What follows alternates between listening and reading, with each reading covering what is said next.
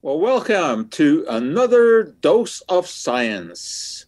And today we'll give you a couple of updates on what is happening in the COVID world. We'll also delve into PFAS, perfluoroalkyl substances. We'll learn a little bit about mosquito bites and what to do about them, and about the Mandela Effect. And of course, we will also have our interesting animal update. All right, we're going to start with a little bit of an update about what is happening in the world of COVID. So let me get started with that. Vitamin D, of course, has been discussed extensively in relation to COVID. The idea being that if you are low in vitamin D in your blood, you are at greater risk for contracting the disease. There also have been stories about taking vitamin D in order to fight symptoms, etc. A lot of stuff published. It's all over the place. The most recent trial is an interesting one because it looked at vitamin D levels in people who were then diagnosed with COVID-19. And the question was this predictive? Could you determine whether or not someone was more likely to be diagnosed with COVID-19 if they had low blood levels of vitamin D? And in this particular study, the answer is no. The evidence did not support this. However, of course, this does not mean that we should throw vitamin D under the bus. Because we know that vitamin D does have an effect on bone structure. We also know that in North America in the winter, people don't get enough vitamin D. We also know that supplements, in the ballpark of 1,000 to 2,000 IU are not in any way dangerous. So it's kind of nutritional insurance to take vitamin D supplements. But as you can see by this study, it is not going to prevent COVID-19. And there certainly is no evidence that taking supplements of COVID-19 once symptoms appear will have anything to do with those symptoms. Vitamin D, of course, is often referred to as the sunshine vitamin, which is a misnomer. Sunshine does not contain vitamin. Sunshine is just radiation. However, it is energetic enough to convert some compounds that are found in the skin into vitamin D. And of course, in the winter here in North America, we don't go out all that much. And also because of the angle of the sun relative to the atmosphere, a lot of the wavelengths that would trigger the formation of vitamin D are actually filtered out by the atmosphere. Another very interesting study that recently appeared is about the administration of anal oxygen. And this research was prompted by the shortage of ventilators, which of course was an issue early in this pandemic. And then furthermore, shortages of equipment to administer oxygen. And in this case, the researchers looked at the possibility of administering a solution that contained a high concentration of oxygen anally. A very, very interesting story, and it takes us back to a demonstration way back in the 1970s when it was determined that a special molecule called perfluoroalkyl was able to absorb a great deal of oxygen. And what you're looking at here is a very legitimate picture of a mouse underneath the level of this liquid, totally immersed. And yet the mouse is perfectly okay with this because it is inhaling some of the liquid, but the liquid is full of oxygen. It is saturated with oxygen. So the animal is getting oxygen in its lungs. Isn't that what they did in the movie The Abyss? Yes, exactly. Okay. Exactly. Yeah. So it's really fascinating. I mean, especially given the fact that the mouse doesn't drown. So that although the liquid fills the lungs, it's able to just extract the oxygen and then the liquid doesn't seem to bother it. So here's what they did in this experiment. And this is the so-called abstract graphic that comes with this scientific paper. So it was all triggered by an observation of the loach, which is this rather unusual worm-like creature, which apparently breathes through its intestine. So this started this whole issue, and they made up a solution of perfluoroalkyl. And as you can see, immersed animals, mice and pigs, for example, and rats, they immersed their rear end in the solution so that it would be absorbed into their anus.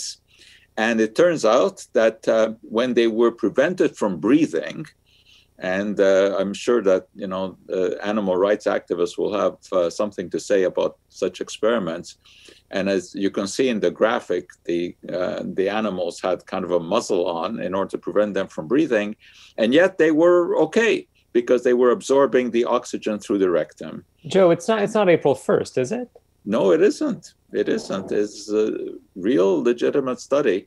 And as you can see, they infer that in extreme situations where there may not be ventilation equipment available, then this solution saturated with oxygen may be used to introduce oxygen rectally into the patient. Interesting stuff. Of course, it is unlikely to ever be put into practice, but academically, it certainly is interesting, especially the fact that this perfluoroalkyl has such an amazing ability to dissolve oxygen. And we'll talk a little bit later about some of the downsides of these perfluorinated compounds. All right, so Jonathan, maybe you can pick it up from here with some other recent events in the struggle against COVID. How can I beat that, Joe? I mean, but to link it back to the sunshine vitamin, so you have to stick the oxygen where the sun don't shine, is what you're saying. Good line. So yeah, I want to talk about this thing that's been it's been shared on social media for about a month now, I would say. And I want to start with the truth, which is that no vaccinated people do not shed the virus. And I want to show you some examples of what's been shared on social media. This stuff has been found by Dr. David Gorski from Science-Based Medicine. And yeah, it's sort of, I mean, here it says the latest COVID-19 anti-vaccine disinformation, but that was at the beginning of the month. There has been so much more because there's new stuff coming out every week now. But here we are. Here's a business that is saying, don't enter if you have received any COVID vaccine in the last 4 weeks. And they are justifying this by saying that they have a pregnant staff member, and this is for her protection and ours. We have somebody else on Twitter saying, you know, I did not consent to other people's vaccines shedding their gross little menstruation disrupting spike proteins all around my fertile bod. We have this gym here in British Columbia, I believe, that is saying that the unknown health effects of the RNA vaccines, as well as reported side effects such as viral shedding and seizures and death, are not covered by our liability.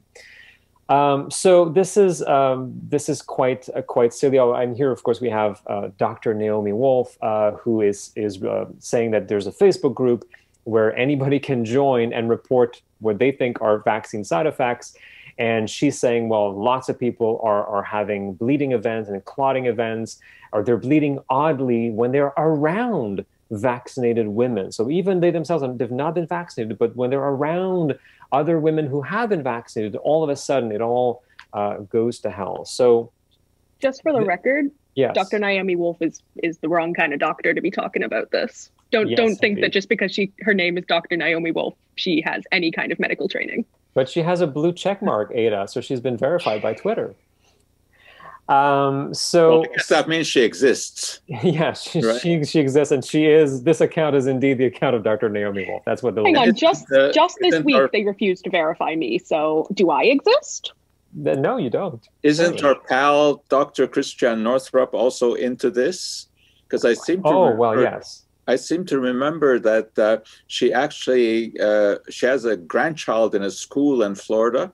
Yes, and the school prevented teachers who are vaccinated from coming into school. Yeah, so there's a private academy in Florida that, if it's not run by anti-vaxxers, then it has been influenced, certainly in its decision-making process, by the anti-vaccine movement. And they sent a letter to their teachers a month ago or so, saying that in the fall, if you're a teacher at our academy and you're vaccinated against COVID, there may not be a job for you because you'll be shedding infectious particles, and we want to protect our staff. So all of this is nonsense. And what I'm showing here is the virus, the coronavirus in red at the bottom of the screen, and this little spike protein in green. And these are not the same things, right? So the spike protein is part of the coronavirus at its surface, but it is not the whole virus. And these vaccines that have been approved for use in Canada and elsewhere, none of them contain the virus itself. They all contain genetic information for our body to make the spike protein in green here.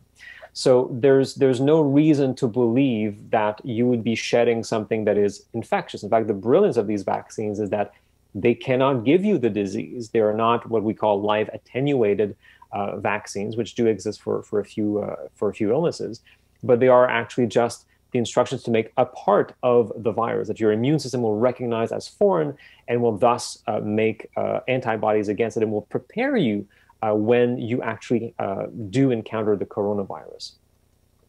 And in fact, if this were true, right, if this claim that people who have been vaccinated against the coronavirus, that we are shedding infectious particles and we're contaminating people and making them sick, we would be seeing it in the data. It would be quite dramatic. So on the left here, I'm just showing the vaccination in Canada over time since January 1st. And as you can see, it's been going up and up and up and up. And on the right, you see the number of cases in Canada, and the same time zone is in the red square in both of these graphs. And we had this second wave, and then it dipped down, and then roughly in late February, early March, it started to go up again, back when very few people were vaccinated. And it's been going all the way down very recently in the past few weeks as vaccination has gone way, way, way up. So this is not the kind of data that we would be seeing if people were indeed shedding infectious particles after being vaccinated, which again is biologically impossible. But of course, the people who are clamoring for this particular trope will say that, well, Pfizer knows that you can shed, and that the shedding of the vaccine is affecting pregnant women. And what they have focused on is a particular document by Pfizer, which of course makes one of the coronavirus vaccines. And it is a very thick protocol for the testing of their RNA vaccine. And somewhere in there, you will see a particular section on exposure during pregnancy. And this is being touted as the smoking gun that shows that, see, Pfizer knows that if a pregnant woman has been exposed to the vaccine by inhalation or by skin contact, something bad is going to happen. Now, of course, this is not what this is. This is the kind of legalese that is common in a lot of research protocols, where they're trying to take into account any potential situation that might arise while they are testing this vaccine in human beings and what to do about it. And in this particular case, if a woman is participating in one of these trials and she somehow becomes exposed to the vaccine liquid because a vial tips over or what have you, and there's skin contact, this has to be reported. This has to be taken into account. In case something were to happen. Now, again, if this is completely biologically implausible, but just in case, this is what this piece of verbiage means. It does not mean that Pfizer knows that shedding the vaccine is toxic for pregnant women. Now, a quick little aside, and I'll be writing more about this this week for the OSS. But interestingly enough, there's some preliminary studies now that have come out looking at, do women shed anything of the coronavirus for example, in their breast milk? Because there's been some interest in what do we do with breastfeeding women? Should they be getting vaccinated or not? Because they were not part of the clinical trials, and that's a problem. Now, as it turns out, again, this is preliminary data, But the RNA from the vaccine, which is the genetic code for the spike protein of the coronavirus, so far has not really been detected in human milk. I believe there was one case at some point. But so if it does, if it is present in human milk, it is extremely rare. And again, it is just the genetic instructions to make the spike protein. It's not the virus itself. But what is interesting is that there have been a few studies now that have shown that antibodies against the coronavirus that are produced by the mother after being vaccinated can be detected in their breast milk. And so there is this idea that the baby that is being breastfed might earn some protection from the coronavirus by receiving the antibodies from their mother through the milk. And last thing that I want to point out, because every week there is more scaremongering from a small minority of anti-vaccine activists online, and they will come up with any sort of potential reason to scare people into not getting vaccinated. This is the number of people who have received at least one dose of COVID-19 vaccine in the world. And we are in the hundreds of millions of people. So if the vaccine was as dangerous as anti-vaccine activists would like you to believe, we would know this by now. It would have been a catastrophic event, and that is absolutely not what is seen.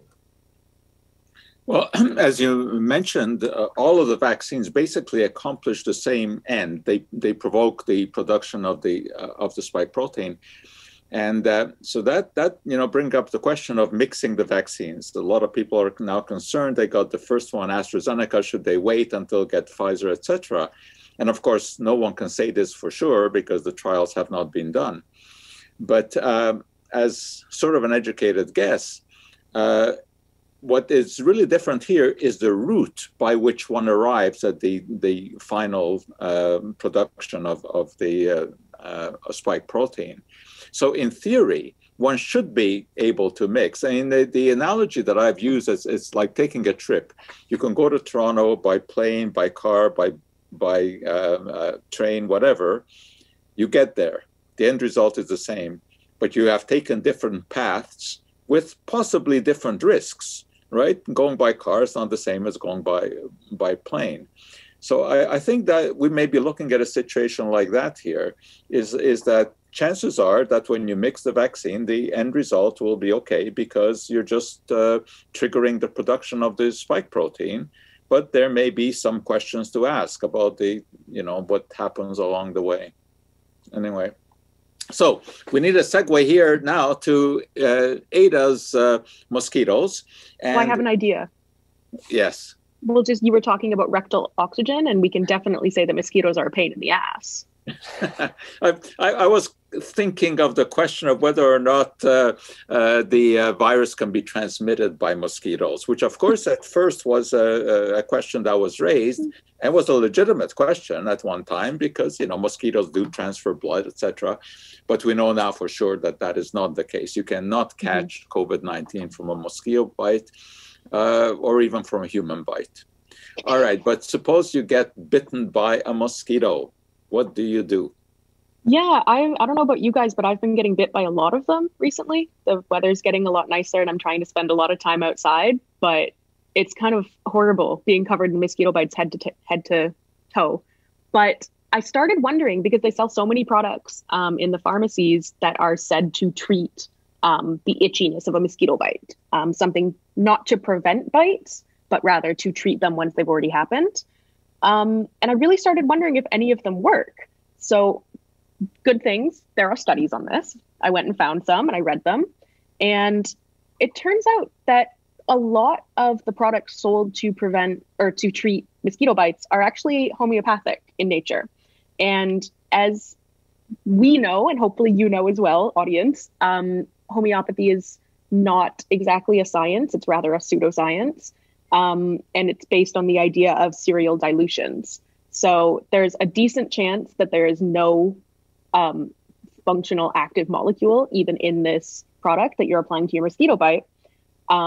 Although it still seems to work. And even in studies, we do see a certain amount of relief when you have applying these homeopathic products to mosquito bites. But the problem is applying any lotion or any cream or gel or any kind of topical product to a mosquito bite is going to grant you a certain amount of relief. So even if you don't have a special anti-itching cream to apply to your mosquito bite, even just applying normal hand or face cream would help at least a little bit. But if we can put the homeopathic ones aside for a second, the most common type of afterbite, at least that I grew up with, was called AfterBite, and it's ammonia-based. And fascinatingly, the studies, the double-blind placebo-controlled studies do show that it works. It does reduce. Now, it's a subjective feeling of itchiness. There's no way to test that except to ask people how itchy and painful they feel. So, of course, there's a lot of room for bias. There's a lot of room for error, but there was a fairly big sample size in this, and it was placebo-controlled double-blind. So at least according to this study, ammonia solutions, topically applied ammonia solutions, do seem to help. But we have no idea why. Not any of the papers. There's a lot of ideas, but there's no consensus on why this actually does work. And even looking back at the history of it, it turns out that this has its origins in an old wives' tale, which makes a lot of sense because ammonia used to be much more so than now, although still now is a common cleaning material. And so it essentially started as an old wives' tale, diluting ammonia and putting it on mosquito bites just to help children. And it seemed to work, so we kept doing it. And now we do it with commercial products, but we still don't know why it works, although it does seem to, which is just fascinating to me. But if you are looking for something that we know the mechanism of action, there are topical antihistamines, so essentially topical allergy meds, and those do seem to work quite well, although they have a very large rate of allergic reaction. So if you've never tried that kind of antibiotic before, you probably want to put it just on like a tiny bit of your skin and nowhere super sensitive. See if you have a reaction, and if you don't, you can then apply it to your mosquito bites. And the other ones that really work are ones that contain lidocaine, because funny enough, if you numb the part of your body that's itching, it doesn't itch anymore. So you have some options if you get itchy, although probably the best option is just to avoid getting bit in the first place. And I wrote a big article on that a couple years ago, actually. And I really, it's one of my favorite articles, only because mosquitoes are omnipresent in our lives, and there's so many products to try to repel them, to treat them, to attract them to things that are not human so that they leave us alone. And the more and more evidence I read, the more and more I just came to the conclusion that good old-fashioned DEET is where it's at. The DEET, it works well, it's safe, it's cheap, it's non-toxic. I just keep it's a on chemical. buying everything. Yes, You're a chemical. And, I can tell you that there's a whole anti-DEET community out there. Oh, yes. And for those people, an anti-community about everything. Yeah. I mean, for those people, I would recommend they look into permethrin, which is another licensed in Canada, at least, mosquito repellent. And it does seem to work fairly well, not quite as well as DEET in the clinical trials, or in the studies rather, but still decently well. So if you are anti-DEET for whatever reason, one, I don't think you should be, but I'm not going to waste my energy trying to convince you. Instead, you should probably just buy permethrin. And even though COVID cannot be spread through blood mosquito bites and through blood from mosquito bites, there are lots of diseases that can be. And just because we now have vaccines for COVID-19 doesn't mean we need to stop worrying about all the other diseases and zoonotic issues that could be coming from mosquitoes.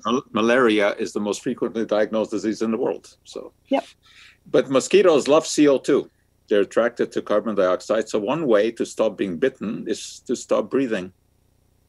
If you breathe through your intestine, you'll be fine. Yeah, they don't bite dead people. All right, let me share my screen once more and go on to a book that I've been delving into. It is a bestseller on New York Times list. It's by Shauna Swan. It's called Countdown.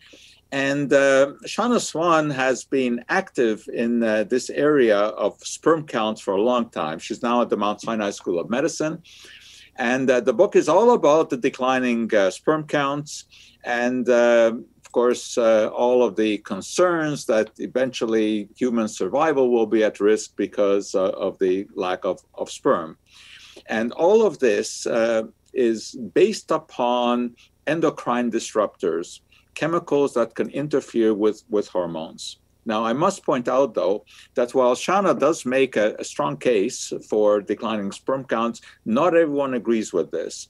And there are a number of studies that have been published that claim that the sperm counts that she references have not been properly arrived at, that there were methodological differences. But in any case, endocrine disruption is a huge area of research. These are chemicals that can either behave like hormones or block the action of hormones. There are literally thousands of papers published on this every year. There are journals totally devoted to this. There are textbooks devoted to endocrine disruptors. And there's a very interesting toxicological issue that appears with these compounds, because it turns out that they may actually be more active at a smaller dose than at a higher dose. This is the so-called monotonic, non-monotonic response. Now, most of the time in toxicology, we refer to the dose-response curve as essentially being linear. That is, the greater the dose, the greater the effect. And that obviously does seem to make sense, because we know that the cornerstone of toxicology was laid about 500 years ago by Paracelsus with the classic dictum, sola dosis facit venenum, only the dose makes the poison. Well, this non-monotonic dose response is very interesting, because the theory here is that at a small dose, you can have an effect that you don't see at a larger dose. So normally, what we see is a dose response curve where the increase in dose results in an increased response. However, in a non-monotonic situation, it turns out that you reach a point where there is no response, and then you decrease the dose and you get a response again. As you might infer, this is rather controversial, but it is an interesting observation. It's called hormesis, the hormesis effect. And the theory is that these chemicals, these endocrine disruptors, have this non-monotonic response. So therefore, when one tests what happens in the body at a large dose, and from that infers that nothing is going to happen at a smaller dose, may not be correct. And the can I just say, I thought that hormesis was that at lower doses it would be protective, but at lower doses it would be harmful? Not necessarily. It just means that there's a different effect at lower dose than one would expect at a higher dose. It can be protective or it can be the opposite. It can be either. So the compounds that now are in the news a great deal are the so-called polyfluoroalkyl substances. And these are molecules that have a string of carbon atoms and a periphery of fluorine atoms. The carbon-fluorine bond is very strong, so these are very persistent molecules in the environment. They're called forever chemicals. And we find them in all kinds of places because they have grease-proofing and waterproofing properties. So you find them in pizza boxes, you find them in the bags of microwave popcorn, stain-resistant carpets, rainwear, so that the water doesn't go through. And of course, chemicals from these can leach out into the environment. They can get into food, they can get into drinking water, and we all have some of these PFASs in our blood. One of the major uses is in these fire extinguishing foams, because they coat the fire, they put it out very, very quickly, but it gets into groundwater from here. And then, of course, Teflon is one of these perfluoro compounds, and people have been throwing out their cookware. It's very, very unfortunate, because the finished product here does not contain any leachable perfluoro compounds. They are used in the manufacture of it, but the finished product, which is a polymer of these fluorinated compounds, does not leach out.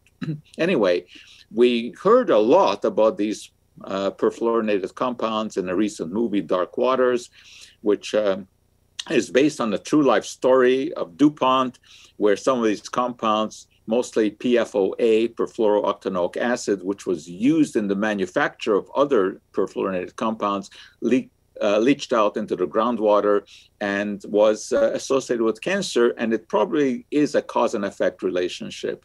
it's a very interesting movie to watch. And recently, there has been concern, believe it or not, about underwear, because now everyone is looking into every possible connection with these perfluoro compounds. And this underwear is women's underwear, and it is to be used for periods because it has an amazing ability to absorb liquid. But now it turns out that it contains PFAS. And a study just recently done, you can see some of the results here, showed that indeed you find some of these compounds in the underwear.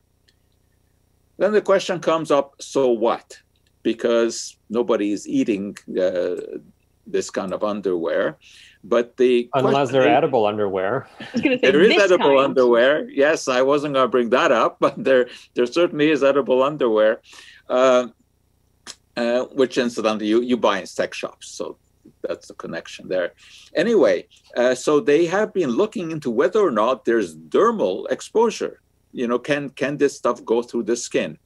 So here is one study, which of course the people who are now raising this alarm about the underwear refer to, and they find that it is indeed possible that some of it goes through the skin and has effects. But you can see this was in a murine model, and for those people who don't know what that reference is, murines are rats and mice. So this again is a study in rodents, and it's a long way from showing any kind of an effect in people. Now, the study was done by this group called Mammivation. Yeah, and I know that. You can kind of guess from the name here that they tend to be rather alarmist, and they're looking for toxic substances, and they do find some, and then they have solutions, and they end up, coming to some interesting conclusions. Thinks is one company sells kind of underwear, and it was one that was found to have these PFASs.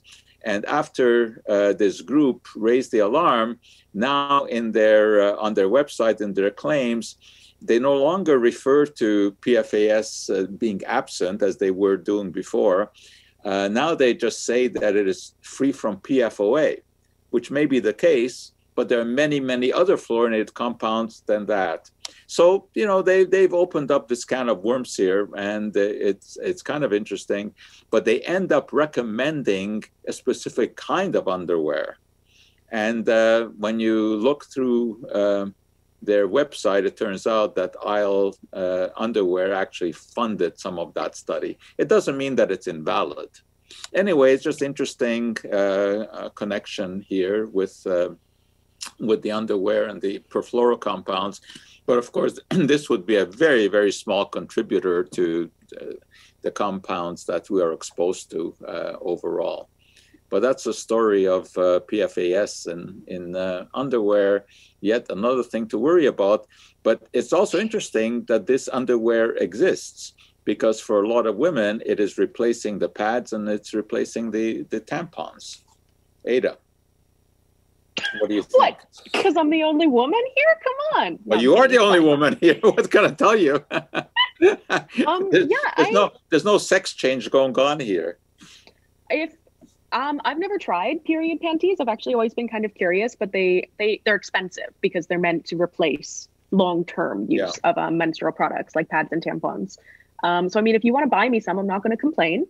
But it's interesting to me because it seems like the best reusable option for people that don't want to use internal products. Because for people that want to use internal products, there are reusable tampons and also menstrual cups, like the Diva Cup, the Salt Cup. There's a billion brands now.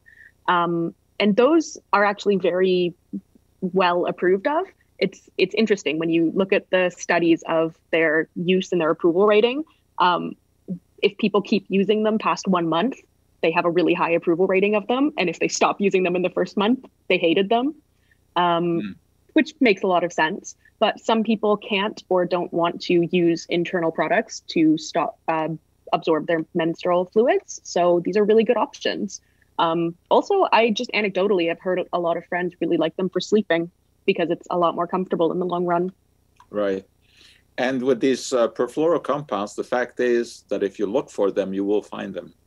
because they are ubiquitous in the environment. Of course, the question is, what are they really doing? And, as we've stated many times, the presence of a chemical cannot be equated to the presence of risk. We need to look deeper into that. But I want to just talk about something else here that I came across, which I find absolutely fascinating. And this is the Mandela Effect. And it was introduced about a decade ago by this lady, Fiona Broome, who identifies herself as a paranormal consultant. Not exactly clear what that is, but of course it brings up a lot of questions. But she got into this game because she seemed to remember that Nelson Mandela had died in prison in the 1980s, and then found out that this wasn't true. But she was absolutely sure that this had happened. So this was the launch of the so-called Mandela Effect, because so many people believed that Mandela, in fact, had died in prison. Now, we know that this is not true. We know that Nelson Mandela died in 2013. I mean, that is an absolute fact.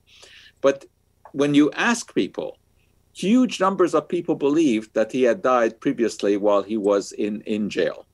So the Mandela Effect is a phenomenon when large numbers of people believe that something happened, even though we know that it didn't, even though that it isn't true. Now, this lady, Broome, believes that what she remembers is actually correct. But we are living in multiple universes, and somehow there was a crossover of these universes. I mean, I can't even say this with a straight face, but it's the only logical explanation, Joe. It is the only logical explanation. So that what she remembers really was the truth, but then it got all confused because she somehow transferred into the parallel universe where it didn't happen in that way. So this is the whole business. And of course, she introduces terms like quantum and nuclear particles and the TV show Sliders and absolutely. And there's even a theory, that it was the European Organization for Nuclear Research that started all of this because their experiments shifted us to an alternate reality. And get this, that alternate reality is where Donald Trump became president. Now that makes a lot of sense. I will say this. We really are living in the darkest timeline. Yeah. Yes. Yeah. But unfortunately, he really was president. It wasn't an alternate reality. So, of course, the question is whether or not we can actually trust our memory. And that's a very interesting question. For example, in the US, on surveys, a huge percentage of the population believes that Alexander Hamilton was president. And here was a study where they documented this, and they showed that more people believe that Alexander Hamilton was president than for some other presidents who they didn't believe were presidents. So it's a question of, is it misremembering or they just were never taught properly?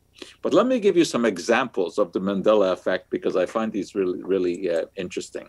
Yep. The Bernstein Bears. Remember these?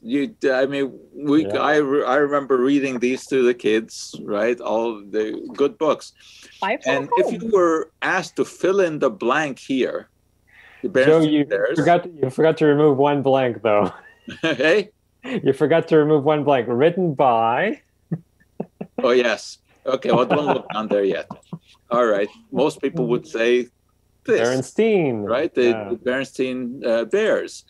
Of course, that is not the case. Yeah. These are the Bernstein Bears, and so-called because the authors, there were a couple called the Berensteins. But however, it must be because of the surname Berenstain is so rare. It doesn't ring right. Yeah. But look, even TV Guide got it wrong. So it's not surprising that this thing, got into sort of common language as Bernstein Bears. Now here's another one. Luke, I am your father, right? He never said that. No. He says, no, I am your father. No, I am your father. And this very popular TV show. What was the title? Oh, right. And for the longest time, we need Emily back for this. No, but I mean, so I know the right and the wrong answer, but for the longest time, because I don't watch the show, I thought it was Sex in the City, but it's not. It's Sex and the City. Exactly. Which doesn't make sense. Why do you believe that it's Sex in the City, but it's not. It's Sex and the City. Yeah. So again, misremembering. And this one, yes. He's the guy on the Monopoly box and on the game. And the question here is, what is wrong with that drawing? I'm not going to say I know what it is. Ada, do you know what it is? I don't know. Is he not supposed to have like a monocle or something? That's right. He doesn't have a monocle. But it looks right, doesn't it? It looks so right. But isn't now, the that question maybe is, why do so many people believe it? And one answer that has been put forward is they get it confused with Mr. Peanut. Well, that's okay because Mr. Peanut's dead. Didn't you see that viral marketing campaign earlier this year? Yes. So weird. Then there is this one. In Forrest Gump, this is the famous chocolate remark. Right.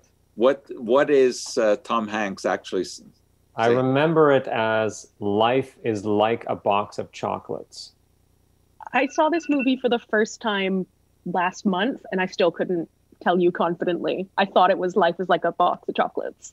Okay, this is what is the prime answer that people give. It sounds right. Supposed to have said. He never said that. What he said was life was like a box of chocolates. Okay, so I got it. Yeah, the second part was not okay. And yes. I love this one. I love this one. There never was a movie Shazam, and the reason that people think that is because there was Kazam, and I kind of doesn't sound right. Shazam sounds a lot better. And well, there is now a movie called Shazam. It's a good movie too. It's good, yeah, the superhero movie. Yeah.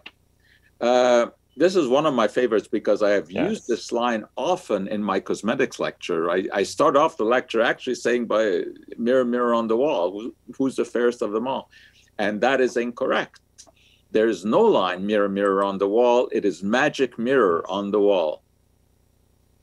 And then this is, I think, my favorite, because so many times I have used this expression, I'd rather stick rusty needles in my eyeballs. As it comes up in everyday vernacular. It's from Terms of Endearment, and that, of course, is Jack Nicholson. And I don't even know where I got this, where I got the rusty. He did not say that. And I was shocked when I rewatched the movie. I would have bet on this one that's what he said, and that's not what he said. He said, I'd rather stick needles in my eyes. But I was absolutely convinced. And now there's even the Mandela effect. I think there is, if I remember it right. So these false memories, it's very interesting. It's funny how popular culture can take something and twist it, and it becomes the new narrative. And people are surprised when you go back to the source material and go, no, that's not what it was. And what you always wonder is, where was the original twist? Why do we remember mirror, mirror on the wall? It must have come up somewhere, because everyone thinks that that's what's said. So it's not like our imagination made it up. It stems from somewhere. Could have been an influential TV presenter on a special on television that was widely watched, that misquoted it, and Could have been a children's toy that had a voice line that was wrong in it. There's so many options. Of course, the point of all of this is that we can't really trust our memories, right? We can be so convinced that to remember something right, and we know that you have 10 people witnessing an accident, and you'll get 10 different stories. They all remember it differently. All right. Well, we've covered a lot of topics here today, but of course we're left with the highlight, which is Ada's animal query. Fact.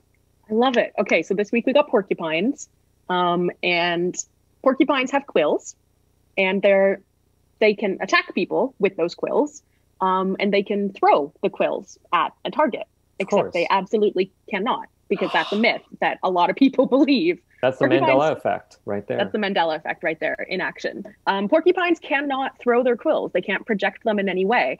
And it's actually a really common veterinary injury that dogs come in with absolute mouthfuls of porcupine quills because the quills come out very easily on contact. So dogs try to go, hey, what's that? And wind up with a face full of quills. You might find quills on the ground thinking that they were shot out, but it was just, I guess, the porcupine like rubbing against a tree or something, and the quill falls off. Or exactly. And also just like how our hairs naturally fall out with time, they do just naturally lose and regrow quills. And just one more interesting thing is their quills look a lot like the spikes or spines on a hedgehog, but those two species are completely unrelated. It's just an example of convergent evolution. Turns out putting a whole bunch of spikes on your back is a pretty good way to not get eaten. But can cobras spit you in the eye? I don't know. Next time. Yes. Tune in that time. Tune in 2 weeks and we'll find out whether or not cobras can spit you in the eye. Well, that's all we have for you today. But of course, you can always check in and see all of our previous episodes on the website where you are now watching us. So thanks for tuning in. Thanks for watching. We hope that we've informed you and even tried to entertain you a little bit. So we'll see you again 2 weeks from now. Bye.